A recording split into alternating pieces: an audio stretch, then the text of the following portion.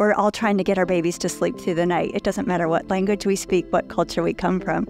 And so it's so neat to see not only God's word spreading, but God's word in parenting. So the principles we are teaching through the ministry, they can be applied in any country, in any culture. What our parents did, your parents did, is they did what the Judeo-Christian ethic was in a very general sense, but there was never any specifics and there was never any whys. It only becomes repeatable once you understand the why. That moment, that first contact with the Speak Life message, let me think about my background again. Because I was raised in a family, the only thing that we didn't have was life being spoken. But I didn't know how to do a different way.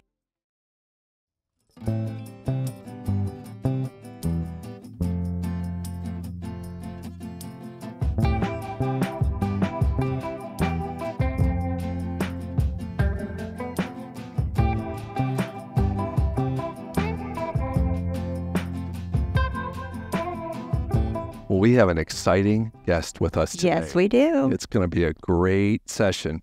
Yeah, you excited about this? I am. Yeah. I am. Been practicing my Portuguese. You have? I have, yes. Let's hear a little bit. Yes, bom dia. That's great. Thank you. I'll translate what that means. Good day. Good day. So it's that going to right? be fun. Yeah, we've got Gary back. Gary, it's good to have you here. And we have Dinart with us, the Growing Families Director, National Director of Ministry in Brazil. Perfect. Yes. It's great to have you with us. I'm not sure if I am so excited like you because I'm afraid about my English here. You know? Maybe with your Portuguese, I can do better. Well, you've just heard all my Portuguese, so if you have more than that, you're doing great. Yeah, I've heard your English, and your English is very, very good. Okay, I do my best. And we have Gary here to translate for you. Oh, yes. That's the reason. If things go off the rails, he'll translate. Yep. So I'm very comfortable having him here as a translator. Yeah. Yeah. Dinart is a master of the English language. Yes, he is. He understands it. We speak it, but he actually understands what is being said. So he's been translating for me for years. So you don't have to do a specific story, but you share all the time what the funniest thing is when you're down there and he's translating. Share with everyone what's so funny when you're down there and he's translating for you. Well, actually, just generally. Yeah, there's two funnies. Okay. One funny is if I happen to be on a humorous role, sometimes Dinart, who is doing the translating, is laughing so hard after hearing the English. So for people that haven't translated before, it's like you're going to say a couple of sentences, then he's going to translate. So it kind of goes back and forth, back and forth. Back and forth, back and forth. So there we are. We have hundreds of people in the audience, and he is laughing so hard that they all start laughing. Before he translates. Before translating, yeah. Before translating. He's laughing so hard. He can't. So that happens actually more than we like to think. So I feel good. Some of those jokes are pretty good. Yeah. It's good. It is. But I think my failure is when Dinart tells me about it. Sometimes I just get going. Yeah. And I don't pause. Yeah. On. So yeah, all the audience is waiting for the translation, and he forget that he need to stop and wait for the Portuguese translation, and the people is waiting, and so do I. And suddenly he look at me. I remember doing that one time, and you just looked at me and put your hands up like, what are you doing? I can't remember all that. The Brazilians are very forgiving. Yes. They are. So let's talk big picture. A little bit about international. You know, the ministry started back in the 80s in the U.S. So when did you start seeing it go across the pond either way, or maybe down? How did that happen? First, let me just say, Rich, that I appreciate the question because it brings me back to an emphasis, scriptural emphasis of memorials, where there's always a story that God wants us to retell because he doesn't want us to forget that. And I think what you're asking is one of those memorials. It's how did all of this happen? And when we began seeing the international, I should say multinational, really investment into the ministry was probably in the late 1980s. It really developed in the 90s. We crossed over to classes being taught in 82 countries materials translated. No, that wasn't 82 right out of the gate. That's over time, right? Well, over time, but pretty rapidly. Really? It was within a 4 or 5 year period. Wow. It had already reached 82. Oh my goodness. Countries translated in all the curriculums, various curriculums were translated. Now we're in 34, 35 countries of all the material.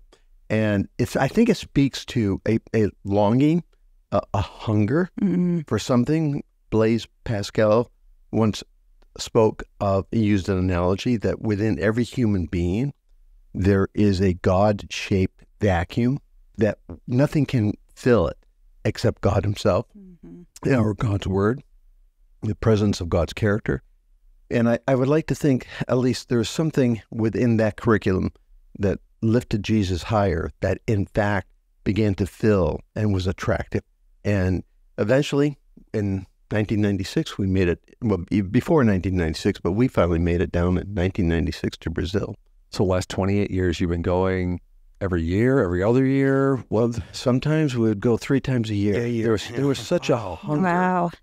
And it continues to be. I mean, we went through the pandemic, they went through the pandemic, but they went through the pandemic and recovered very quickly in terms of ministry and the amount of new leadership training, the amount of people who are investing more and more into the ministry. Yeah. So, and I think it really speaks to Dinart's leadership, both he and Norma, his wife Norma, and how much he really became the person that motivated young couples to want, desire this. And he just led the way on that. Yeah, but I have to say that before me, 2 other leaders. The first one was Honda and Sumi, a Japanese couple, Brazilian Japanese couple. And they launched a very good foundation for the ministry in Brazil. And because we had in that time, a good number of leaders working in different ministries, they were introduced to GFI and they spread very fast the ministry in Brazil. So after Honda and Sumi, another Japanese couple, Valdemar and Beth, they did a very good job preparing the multipliers. So they prepared lots of leaders, but very faithful leaders who did the multiplication in their own states. So when I and Norma, we assumed the ministry in 2007, we had a very good foundation. And so our work was much easier than the pioneers, the people who came before us. So what we did, we spread further. We went in new states. We went up north of Brazil. Through our leadership, we raised, like Gary said, new couples, young couples, and it brought a fresh leadership, a fresh air for the ministry, and a new season for the ministry in Brazil. So in the last 17 years leading the ministry in Brazil, now we can see a new generation of leaders, young couples doing the ministry again. That's exciting. That is so neat. And I'm always amazed at how parenting, it's across the world. I mean, we all are dealing with children that we are trying to, as Christian parents, teach about the Lord, that we're trying to teach first-time obedience to. We're all trying to get our babies to sleep through the night. It doesn't matter what language we speak, what culture we come from. Yes. And so it's so neat to see not only God's word spreading, but God's word in parenting. Yes, that's when Garrett speaks about hungry. It's something that we need to say that we are not talking about growing American kids God's way. Right. We're not talking about growing Brazilian kids God's way. We're talking about growing kids. Right. So the principles we are teaching through the ministry, they are not a cultural principles. They are a biblical centered and Christ person principles. So they can be applied in any country, in any culture, and any family. It doesn't matter if they are Christians or not. It will work because it was born in God's heart for our families. So this is the why it spreads so fast and the people receive with good hearts and they apply in their families. That's so neat. And I still remember the very first time we went to Brazil, our oldest 2 children were 11 and 9, and they went with us. and all the kids were out playing together. Yeah. Our kids It spoke. was a conference. Yeah, it was at the big conference in Sumaré. Sumaré. But anyway, I think a lot of the Brazilian kids knew some English. Our kids knew zero Portuguese, but they figured it out. They pantomimed, they made gestures, and they were all kind, and they were all respectful to their parents, and they all, when they wanted their mom or dad would do the interrupt courtesy. And I just remember our kids felt at home, even though it was a different culture, a different language. Yeah. So I like hanging with these kids. It's hard for us. In a few minutes, they were playing with another kids there, That was neat to see, really neat to see. So it's the same when we do our national conference and we bring people from different states in Brazil. So we have 27 states in Brazil. Our last conference, we brought people from 19 different states. So we can gather them and they have the same language. We call it in the ministry like-minded families. So they have the same values, they have the same way to raise their children. So, okay, some of them, they went a little bit more than others, but they are all with the same heart, seeking God's will for their families. And when they are together, we see one language, one heart, and everybody looking for the same thing from the Lord to their children. It's an amazing experience for us, and see what the Lord is doing in our country through the ministry. The ministry became a big part of the University of Family back in the late 90s, so about 25 years. You've been director for 17 years. Yeah. What have you seen from back then to now as far as the impact on these families from using these principles? What are some things that you've seen that have encouraged you? And just to share with folks where you're at. Oh, I can give many examples, but I would like just to speak about a family, Ezzo and Claudette. They are from Vitória, and they were students in our first GFI class in 99. Wow. When we were living in Vitória. And that time they had two girls, Manuela and Vitória. Vitória was a baby. Now she is in the medicine school. Wow. And Manuela, she's a lawyer now. She's married and she has a baby. And this year, in the beginning of this year, she and her husband, they passed through the GFI training session to become GFI leaders. So for me, there is no higher reward than this. So we saw the family coming to our living room, 5 couples. We are learning together, and they apply to their daughters. They become adults, GFI kids, and now they are grandkids kids.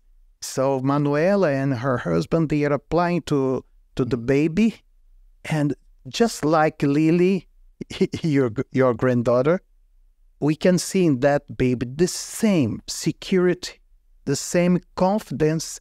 You can see a baby who is learning because her parents, they are taking care of their marriage, they are taking care of the home environment, they are providing all the needs, emotional, spiritual needs that baby have. And so we can see weekly progress in her life. And so what I can say her generation will be much more blessed than her parents and then her grandparents' generation, because the values were introduced in her life through his parents and through her parents and through her grandparents. And so like the Edson Claudette Costa, I could be talking about hundreds or maybe thousands of families. And next July, I will be celebrating the wedding ceremony of one guy, 24 years old, engineer. His parents passed through the first class in our living. So your first class that you taught, he was in that. Yeah. Wow. And João Pedro was a 2-year-old boy. That's awesome. And now he's getting married. And the parents invite me to do the ceremony. 25 years for me leading the ministry, 17 as the national director, but 25 has a GFI leader.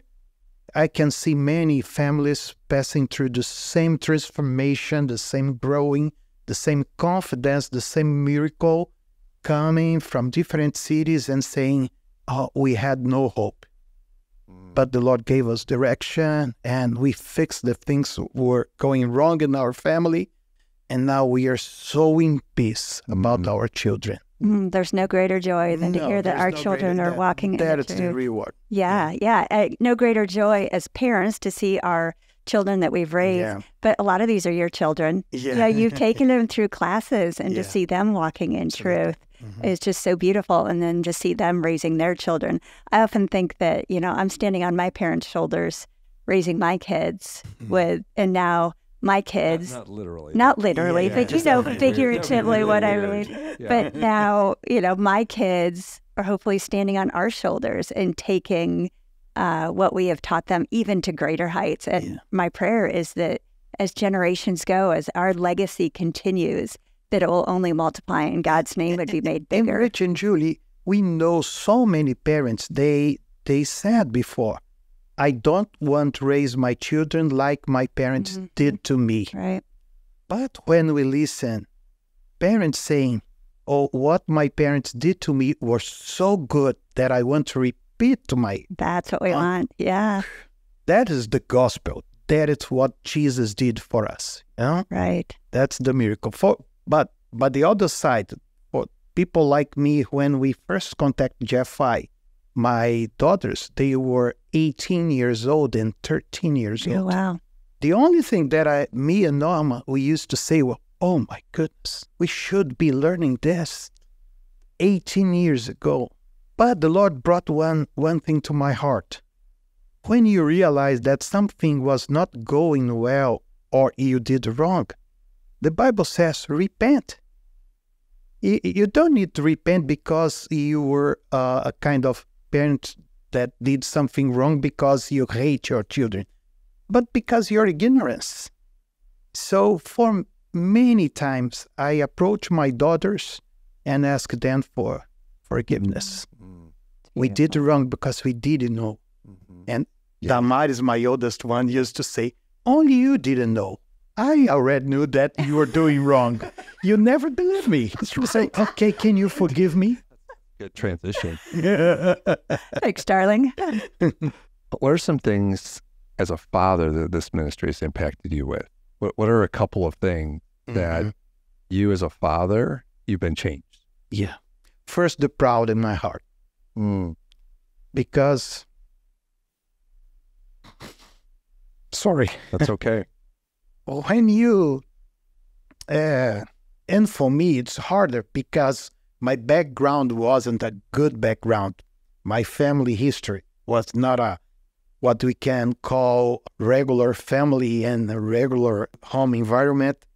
Wasn't ideal. Yeah. No, Yeah. It wasn't. Even though it was not lack of love, it was lack of wisdom, Right. lack of knowledge, lack of vision. But when I first contact with this, the proud of my heart was broken and make me ask for my daughter's forgiveness.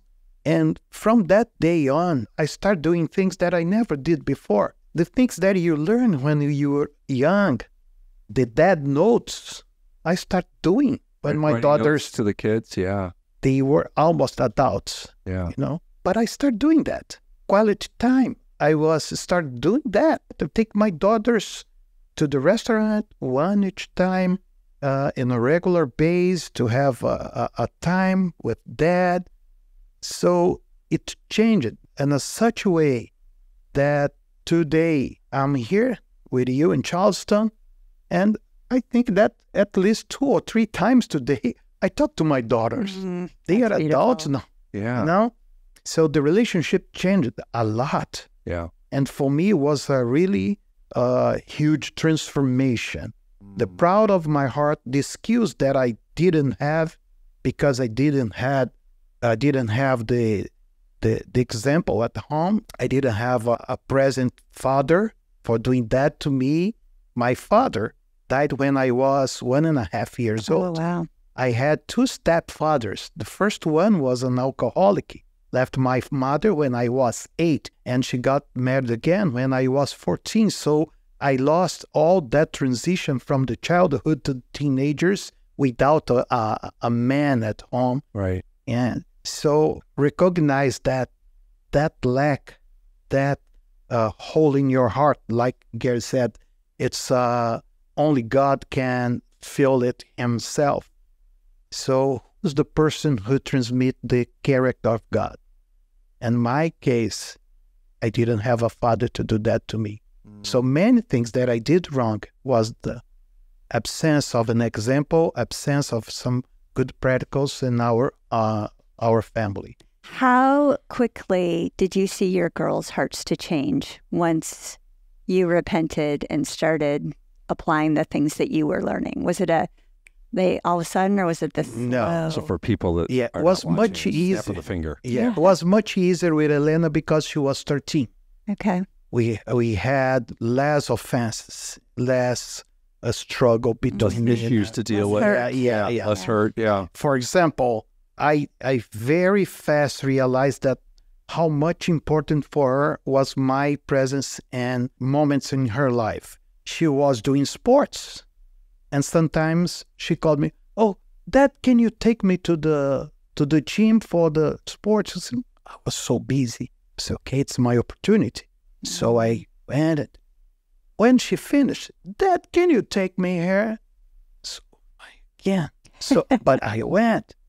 And when I arrived there, it was so funny because when I arrived there was a handball team from her school.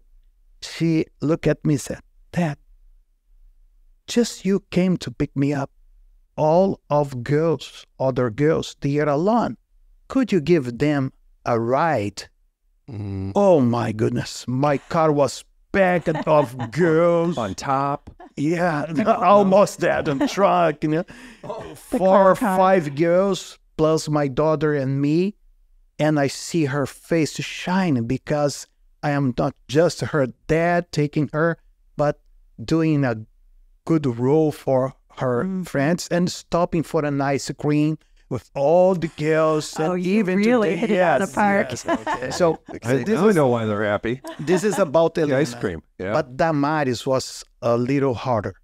Okay. We had to spend more time talking, more time asking forgiveness, more time trying to show her that she could trust on me. Yeah. Trust takes time. Yes. It And does. once you lose the confidence, it's hard to get it back again. Right. So the time I waste, I had to spend the double to recover to become trustworthy Right. in my daughter's eyes. So answering in a short sense, faster with the younger, more time with the older, because the heart was offended. But the Lord gave us victory in Jesus' name. Right. Yeah, I think this is just a great point for all the dads that may be listening. I'm sure, but I'll ask you, Janesh, you remember the moments, such as picking up all the girls, taking them all for ice cream, going to your daughter's game, being the only dad there. I can relate with that. But you probably don't remember what exactly you were so busy doing when you broke away. Point being, we think it's so important what's in front of us that sometimes our children are the ones that's going to produce the lasting memory, because I can't remember what was troubling me that I would have to not show up at my daughter's basketball game or whatever sport she may have been in, or whatever orchestra or choir she was in. And I think that sometimes the tyranny of the urgent captivates us when we have to think, the hearts of our children need to captivate us. And when you have that perspective, you, in 20 years later, you will remember the moments with your daughter. You won't remember what supposedly was captivating you in the tyranny of the urgent. Well, I know, speaking for myself, it's the schedule at the office. It's preparing for the next meeting. It's the email that came in, the phone call that you have to make that you feel like if you don't do it today, it's not going to, be impactful. And really, all that stuff is pretty immaterial, but in the grand scheme of things, compared to building a relationship with your spouse and your kids. Yeah. So, and this change was so deep because when I moved from Vitória to São Paulo, working at the office, University of the Family Office, we are doing our agenda, all the directors, all the people working there, and they say, oh, let's do this on this month, this day. So I can't. So why? Because it's holiday. No, this is not a holiday. Yes, it's holiday in my family. yes. Because it was my daughter's birthday. Oh, yes. That's a big holiday. National holiday. Yes. So we have national holidays are their birthdays. We have the international holiday is her birthday, Norma's birthday. Your wife. We have interplanetary. My birthday's multinational, international. Yeah. No, mine is interplanetary. It's my birthday. Yeah. Is that galactic? Galactic. Galactic. Yes. It's our marriage. So what's Gary's birthday then? Oh my goodness. It's the Big Bang. I still remember that at the next birthday. Thank you. We're gonna get to. I want to hear your thoughts when you heard in a minute the Speaking Life message for the first time from Gary. So I want to go to you next. After Gary, I'm going to ask you maybe two thoughts. One would be in your 25 plus years going there, to Brazil, what have you seen transition with your interaction with the families? And then secondly, you've been working with him now for almost 2 decades. Dinart, what have you seen in him transition or stay consistent? So, from the country standpoint, and then from him, what have you seen? Well, it's a couple of things with the country. I really do, both Emery and I do believe that when we first arrived in Brazil, there was a very healthy upper class, wealthy class, and there was a great number of poverty, very small middle class. We've watched the country evolve in just a massive growth of the middle class. So 25-ish years. We used to go from the airport, because it's still the same airport, downtown in maybe 15 minutes. Now, there is no way you could go from the airport. We had no cars, really. You can't get out of the parking lot. You can't get out of no. To see that, so in terms of the health of the nation, they have their ups and downs. They have some of their currency problems like everyone else. But in terms of the growth of this middle class and middle class values, it's a completely new country, and we celebrate with them. We love it. But I think, too, Rich, we had the opportunity to see the leadership vision of what a ministry can do. And their vision was to take, really, the Word of God, curriculums that were God-centered, and their vision was to impact every level of society, financial, the political, education arena, into so they have influence on these. They have influence. Right. I think it was the 7 major social institutions that are part of every country. And to watch that, I remember one conference we were doing, and Dinart was translating, and I know he remembers it. It was actually rather intimidating for me, because in that conference, we had all of the military. We had the Secretary of Education. We had judges. We had a number of district attorneys, state attorneys. We had every level of government represented in this room, and it was massive. I forget the number. 900 people. Yeah, but it was massive. So almost 2,000 people. Wow. No, 900 people. I just doubled it. Yeah, it was in Campo Grande, Mato Grosso do Sul. And I at that moment, I realized, look what a vision can do. Mm-hmm. Because they had, in fact, in their efforts, put together a whole coalition of different departments within the society, different entities within society, to become really human change, help change lives in a very drastic way, because they brought God into it. where we can't quite do that. We have a lot of challenges here in the U.S., but in places like Brazil and most other places in the world, the fear of God is not a big issue. So if God works, bring it in. Very pragmatic. And in Brazil, God works for them. Mm-hmm. And so to watch this vision unfold and then be realized is really quite amazing. Let's expand on that word, vision. When you hear that word, when you hear Gary talking about some of his observations, what do you think of when you hear the word vision? What does that mean to you? What does that mean to your team, your parents and families down there? If it's true what we've been learning or we've been taught about vision, so it's the future that will have in heart your preferred future. That's the sentence. But sometimes we see that our generation, they are not looking for the vision for the future. They are. And what age group are you talking about there? We 35, 40. Okay, so the 30-year. Okay, all right. People between 30 and 40, 40 something. Yep. So people was born on 80s. Yeah, and they are adults now. They are raising their families now. They have children now. But they are so busy working for making money, progressing their career. And when you talk, and we are here about parenting, it seems to me that they have no vision about that. They think they are doing well. But when you see some of them with teenagers, they just realize that something was not working so well as I planned it. So the vision that I have is now applying my example on that. If I had vision when my daughters they were born, probably I didn't have the problems I face the time they become teenagers. Right. You know? So if you don't have vision for the future and you don't have plans for the future, you're not intentional in what you are doing with your children now, looking what kind of children I want to have in the next 15 years. I know what is waiting for you in the future. Regret. Yeah. Right. Regret.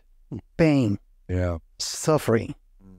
And to be honest with you, last night I spent 40 minutes on my phone talking to a friend of mine. He has one son, 28 years old. His son is involved with drugs for 16 years. Wow. From 12 years old, now he's involved with drugs. And he told me last night, Dinart, can you imagine the pain in our hearts? Can you imagine the Beth, pain? Beth is his wife. Pain. Say, I can, because in that time they are my friend. Oh, I married them. I did the ceremony, and so when we heard about vision is something that we need to seek help, seek instruction, assistance, discipleship now when your children are still babes or the first years of life. Yeah. Don't wait until it gets bad to start a vision. I mean, you don't have to wait. No. So vision for me is to be intentional, diligent, humble, to sit and learn from others like you, like our leadership. How can we prevent the things that bring pain to the heart of a father or a mother? Yeah. It's about parenting. This is vision for me. Do now what is necessary to achieve the goals for my children in the future. Yeah, I love that. Intentional, Right. diligent, humble. And humble. Really, really, really good words to latch on Yeah. to. What is it? If you fail to plan, you should plan to fail. Yep. Yeah. And the blessing for you and I as being around in the ministry many, many years is to look at Rich and Julie, who are the masters of communicating. What does a vision look like? And what are the steps to fulfill it? And I've heard their message on vision many times And the only thing I can say is it keeps getting better. I don't know how it could get better, but what they I think do, that's our next podcast. casting the vision. Yeah, I'm excited to talk about that because when people walk out, I'll say this: when people walk out of a session that they just finished, I've seen this over and over. They walk out with a smile on their face, and you can see hope in their eyes. Yes. And that's exactly what we want to communicate, to bring hope to the present. And you do so because you're casting the vision.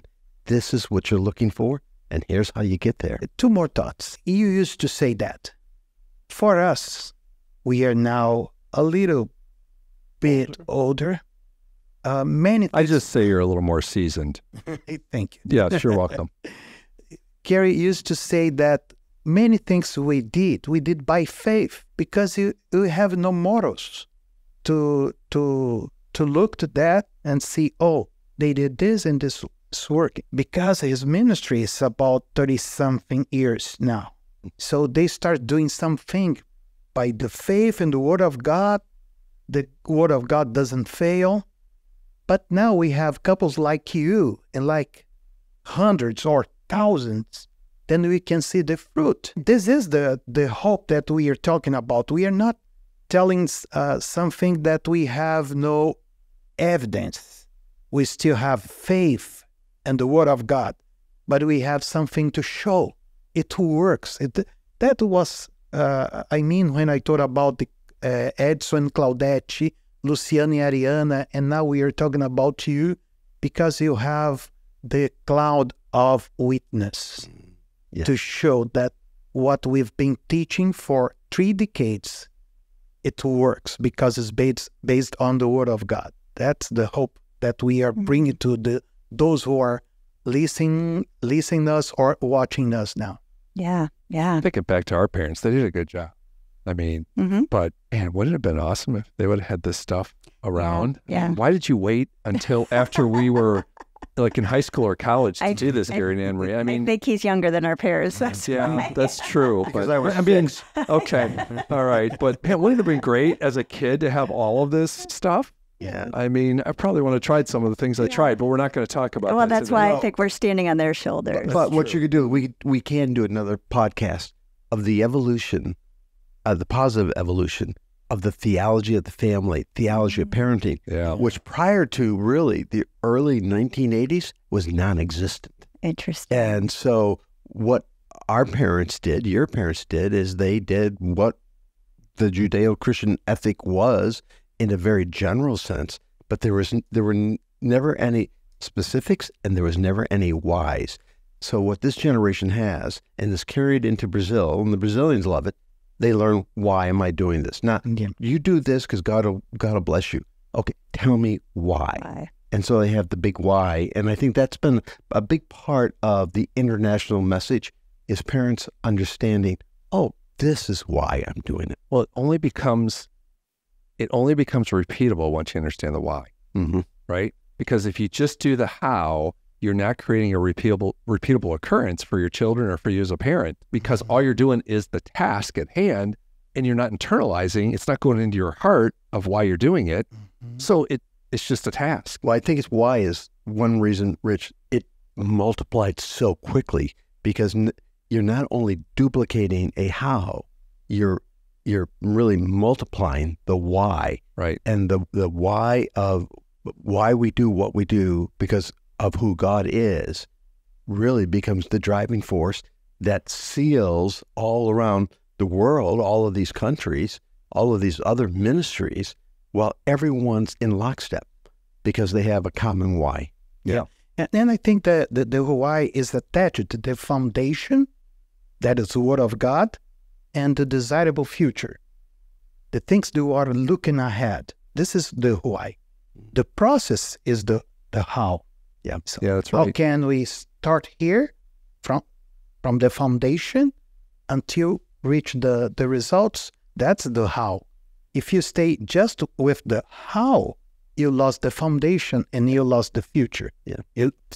Wrong word. You lose the foundation, you lose the future. Right. The how doesn't have the security that you need to do something. Yeah. The why give you the security. The how does not have a purpose. And if you don't have a purpose, then what are you doing? Why are you doing it? Well, then it doesn't become repeatable. No. It You just can't stops duplicate. at the instant. Yeah, you just don't start, you don't repeat things. You just stop and go, okay, I'm done with it. Yeah, until a new philosophy comes along that looks shiny and nice, or a new reel on Instagram that looks shiny and nice. Right. That's how long And it lasts. how many false hope house Yeah.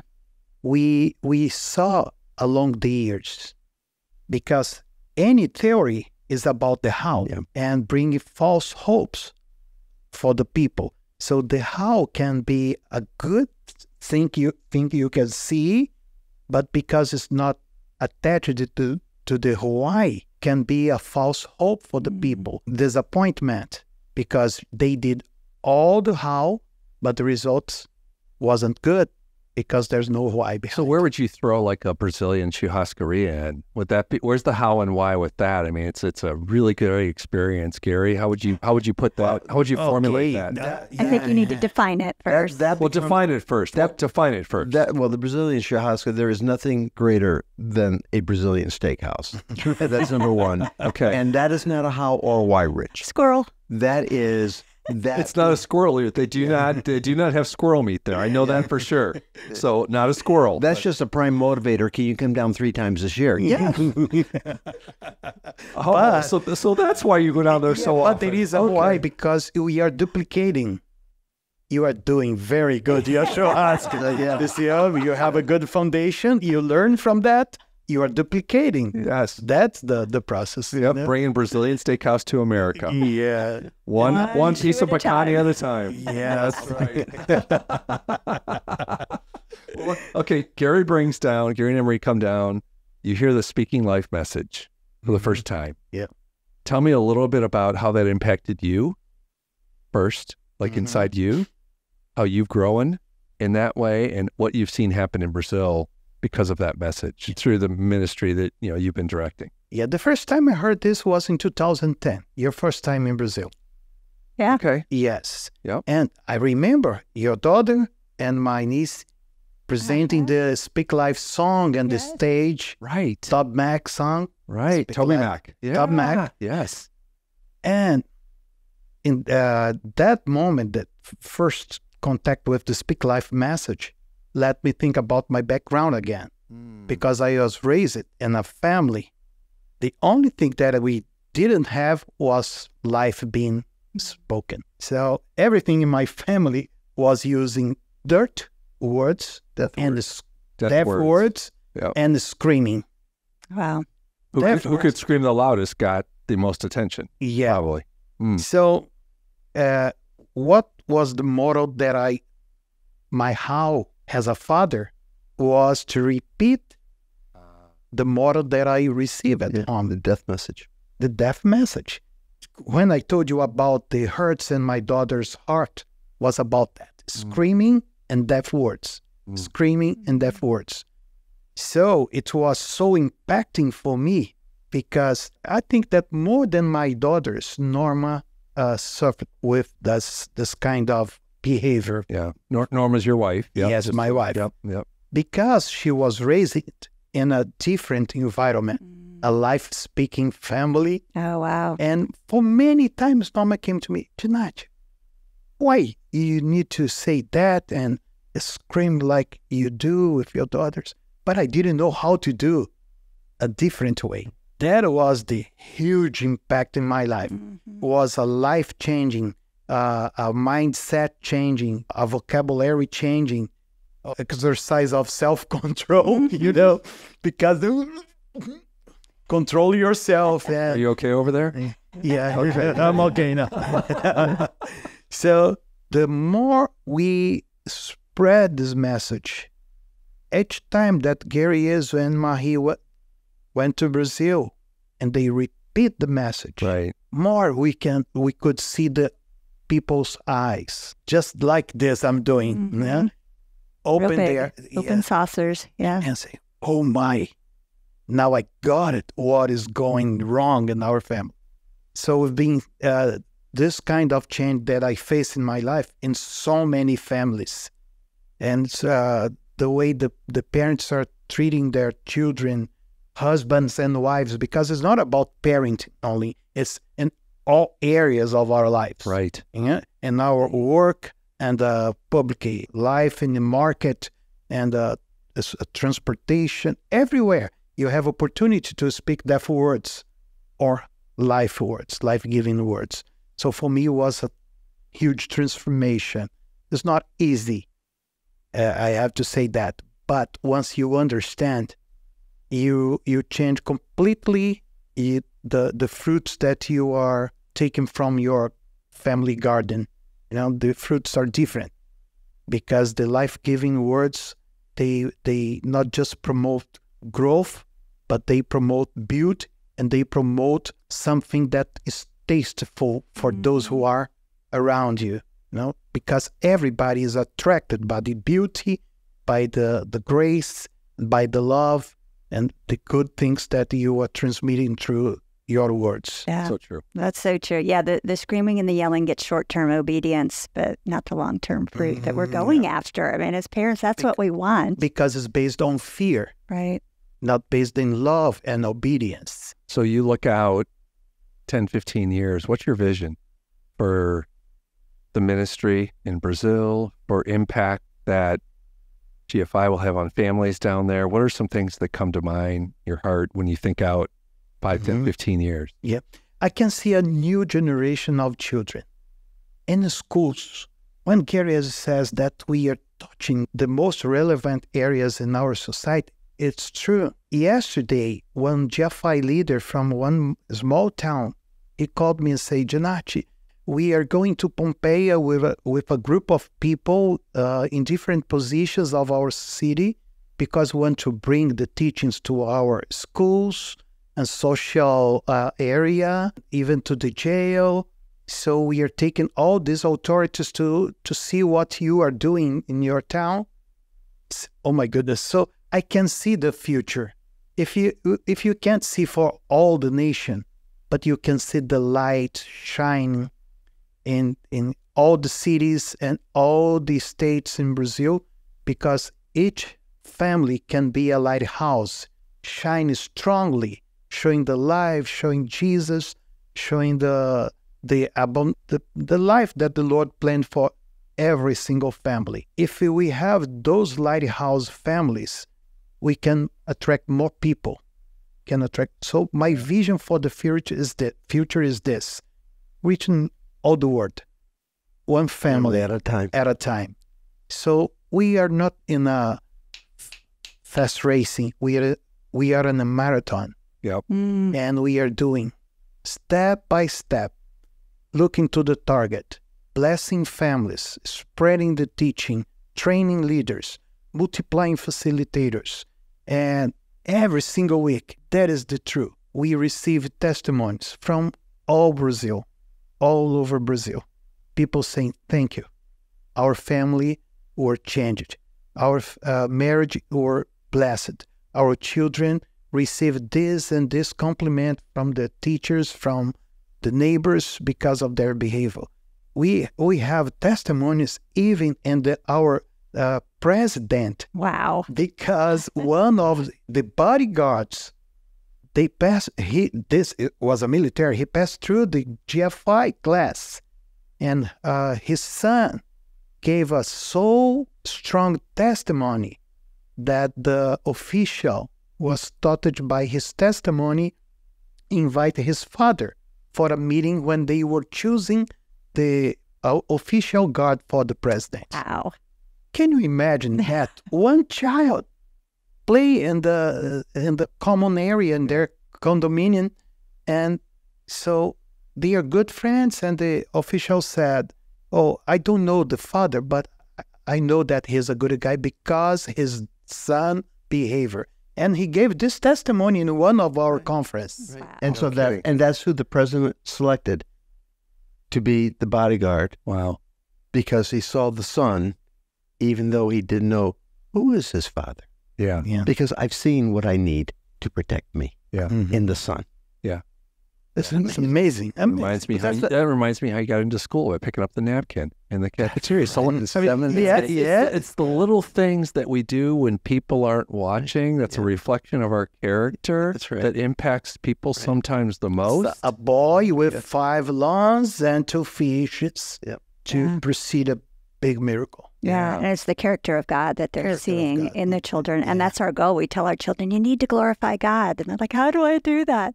Just be kind. Yeah. Pick up an apple. Be generous. Be generous. Be polite. Grateful. And when you do, you make God bigger. Bigger. One family at a time. One family at a time. Well, it's been great. Been really great. Yeah, thank you, Any Dinart. closing thoughts? Any additional thoughts? Well, I will say that it's been both Anne-Marie and my greatest joy to be part of the Brazilian community. One time, I think in 2019, our highest honor was when at that one last major conference before COVID broke, at the end of that conference, for the Brazilian community to wrap us in the Brazilian flag, which is saying, you are one of us. And that has always been our heart. And I think that is the highest honor we've ever had, Janash, is to be part of that community because we love it. We see what has transpired there. We've seen the beauty of so many thousands of families, and we have so many wonderful relationships down there, but in part because of my friend. Yes, and I need to be grateful to the Lord because there is a couple, Jorge and Márcia Nishimura. Who are those guys? A couple, a simple couple, even though they are involved in big business in Brazil. They are a really succeed businessman, his family. But because of his humble heart, the Lord used this couple to open the doors of our nation for 5 different ministries that today is called the University of the Family in our nation. So I would like to honor them because of their vision, not just for them, for their family, but for the nation. Millions of Brazilians have been blessed through the ministries, including Growing Families International. And now, after 30 years leading the ministry, Fábio and Cláudia are the new leaders of our ministry, a young couple. This is the reason why I have hope for the future. Well, and Fábio and Claudia's father actually took a class in Kansas. No, he was visiting a friend in Kansas, and he took the Growing God's Way book to Brazil, and they ran the first class using the English version. Right, but that was Fábio and Claudia's father that did that, and now Fábio and Claudia are running University of Family. Yeah, and that true. That's amazing. The work of God, because he was just visiting someone from Brazil who was an exchange student, but in the family that he was staying with, just for dinner, he saw their children and was so taken back by their most gracious, wonderful behavior, and they were young children. He said, what did you do? What are you doing? And he brought out the growing kids. So all those families listening right now in the corn and soybeans in the middle of America are saying, that's where everything starts, right here. It starts right in the corn. You think 2 young boys whose behavior was so compelling that it ended up changing an entire nation in Brazil. Wow. Unbelievable. Wow. And this is who I am. I honor my leadership and say, doesn't matter how big you are or how small you feel yourself, the Lord can use all of us. Yes, he does use all of us. Yes. And the more you understand our position in the kingdom, more glory we bring to the Lord. Yes. It's about him, but he can use us.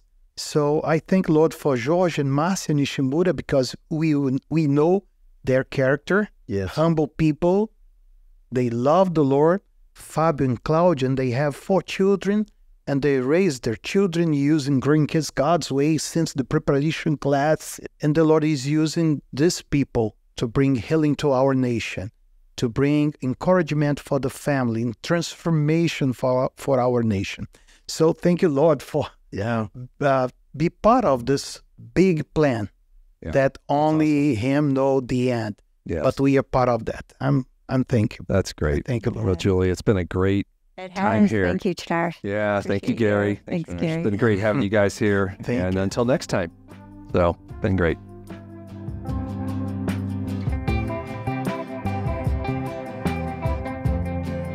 Thank you for listening to the Life Parenting Podcast hosted by Growing Families. We hope you've been encouraged and strengthened in your role as a parent. In the show notes, you'll see links to the growingfamilies.life website, where you can find more information and resources, including videos, links to sign up for one of our online parenting classes, and information on how to connect with a contact mom. You can also find us on Facebook and Instagram. We'd love for you to consider subscribing so you get these episodes right when they come out. If you're enjoying the podcast, we'd love for you to give us a 5-star review on your podcast platform of choice to help others find this resource. If you prefer the video format of the podcast, click subscribe to the Growing Families Life YouTube channel so that you'll see new episodes when they're posted. Thanks for listening.